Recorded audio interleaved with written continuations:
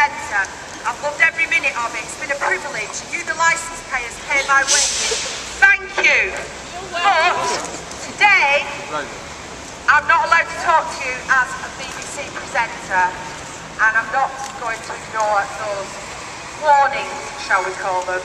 But I paid 2 licence fees, one for me and one for my son at university. So I think it's my BBC, it's your BBC, and we've got a right to say something. Do you agree? Yeah! I have to say we've got lots of bands that's got volunteered to come down and play for you. We've got speakers coming along. And it's really weird standing here now. It's quite nerve-wracking because, as John Peel once said, being a radio presenter is like being an audio typist. You sit there with your headphones on, you twiddle the buttons and you talk to your imaginary friends through a microphone. It's pretty weird, but you never see the whites of their eyes. So it's really great to see you today. Thank you, but nevertheless nerve-wracking. Now, I mentioned Peel, so where else on the BBC these days do you get all those archived Peel sessions, all those archived Andy Kershaw sessions, all those archived Johnny Walker sessions, Sarah Set myself, Liz Kershaw sessions, Janice Long sessions, Steve Lamack sessions? As my mate Gideon Cole pointed out to me the other day, the important thing about 6Music, it's not just about new music, which is important. It's about a huge, rich archive that the BBC is custodian of on your behalf. And you deserve to be able to hear that day in, day out, as well as the latest bands. And you don't get that anywhere else on the BBC or on radio, anywhere else, dare I say, in the world. And that's why we value 6Music. Now, last night, I was watching BBC 4. Sadly, Skippy wasn't on. But there was a fantastic 4th part of a series. Last night it was Synth Britannia. It was absolutely superb. It's all about what the BBC should be. And it occurred to me while I was watching that all this rich archive that we were treated to of the synth bands of the late 70s and 80s wouldn't have existed without a programme called the Old Grey Whistle Test, or latterly, Whistle Test. And what happened to Whistle Test? Well, it was part of the Arts and Culture Department, I think it was called, at the BBC. And then it was taken over by the Light Entertainment Division. And the new head of that looked at the viewing figures for Whistle Test, and he saw that they didn't quite match up to blankety blank.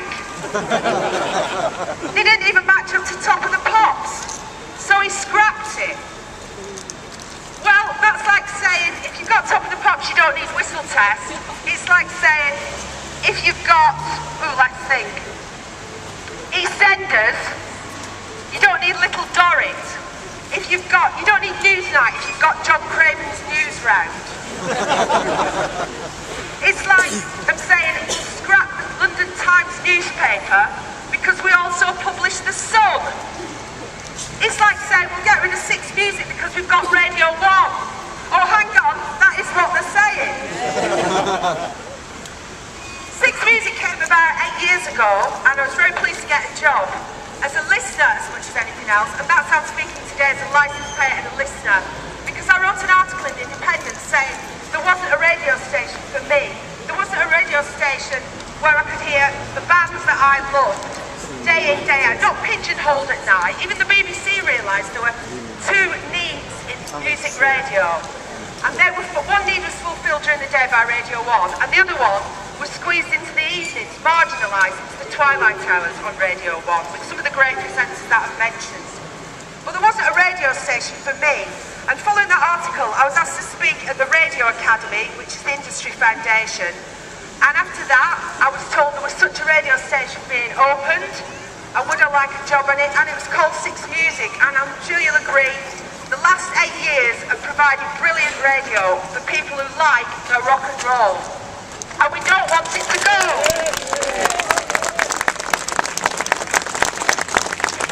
There was a need then, and there's still a need for 6Music. Just an aside, I went to a thing at the House of Lords the other day, and it was about cultural exports from this country.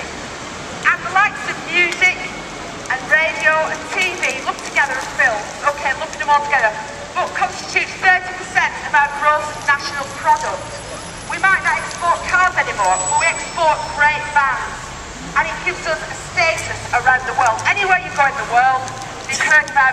and they've heard of the BBC. And 6Music, from the mail we get from around the world, is a great ambassador. So it's not just for us, it's part of Britain's standing as well. So maybe the BBC needs to change. Well, I'll tell you some of the things that I would do. It costs £7 million a year to run 6Music, which might seem a lot, but with 700,000 listeners or so, I reckon I could correct the maths. That's £10 a year for everybody that listens to it. £7 million. And Robinson gets £3 million a year. Graham Norton gets £2 million a year. Jonathan Ross gets £6 million a year. Which is better value? What would you keep? 680!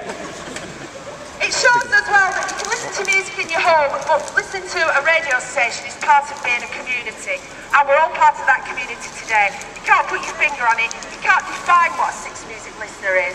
But I would suggest that we're alive, we're curious, we're animated, we're passionate. We don't want to be told what to like by Simon Cowell.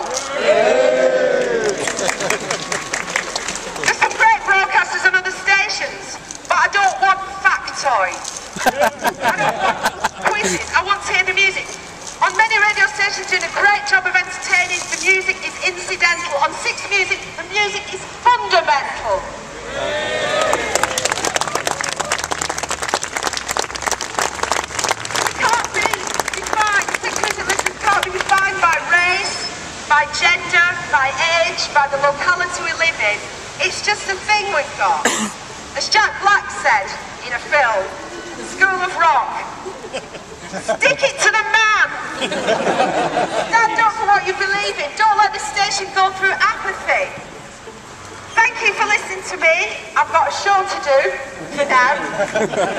I'd like now to introduce you to a band that I only discovered through my brother Andy here, who's back on Radio 3 this year.